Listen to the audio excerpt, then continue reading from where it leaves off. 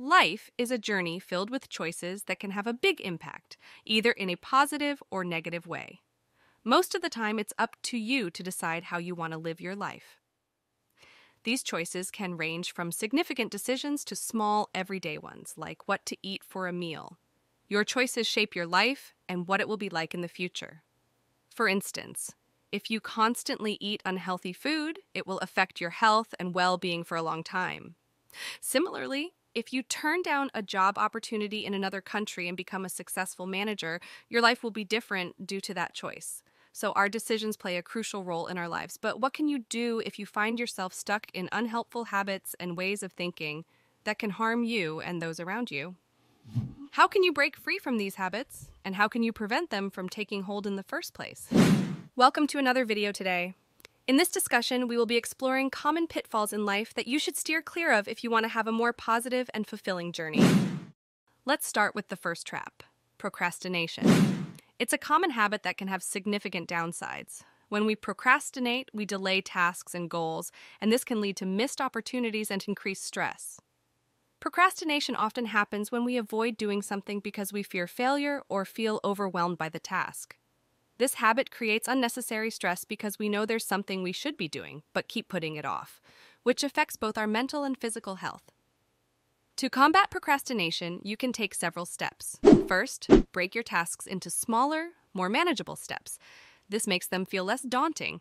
Second, set achievable goals and deadlines to create a sense of urgency. Lastly, find motivation by rewarding yourself for completing tasks and focusing on the positive outcomes that will result from your efforts. Recognizing the negative effects of procrastination is the first step to overcoming it.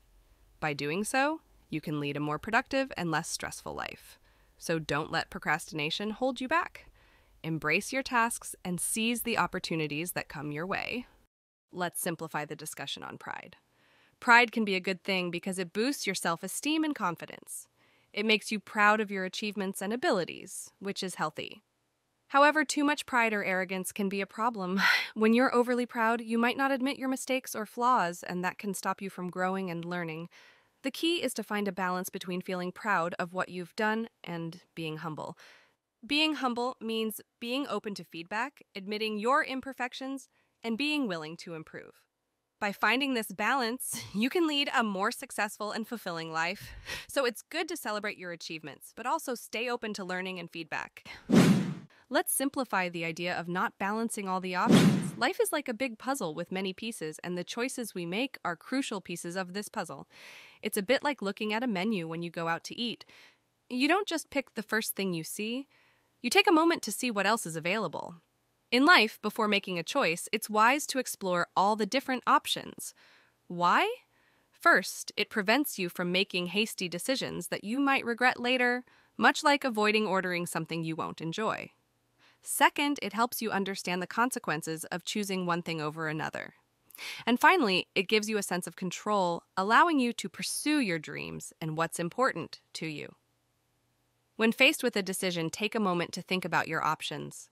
This way you can make choices that lead you to a more satisfying and meaningful life, like creating your own unique recipe for happiness. Living within your means is the key here. In our materialistic world, it's easy to get caught up in the desire for lots of possessions and buying things. This focus on materialism can lead to money-related difficulties and financial worries. To avoid these problems, it's important to live in a way that matches your income and not overspend.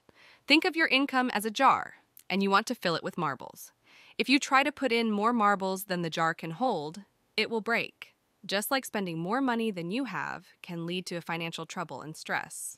However, if you ensure that the number of marbles you put into the jar matches its size, everything works out fine. This means spending money wisely, not buying things you can't afford, and saving for the future. By living within your means, you can stay in control of your finances and lead a more peaceful life without the stress of excessive debt or financial worries. We hope you enjoyed this video today, got a heads up on some traps that you might need to avoid. If you'd like to see some more of our videos, don't forget to subscribe to our channel. Until next time, my friend, take care.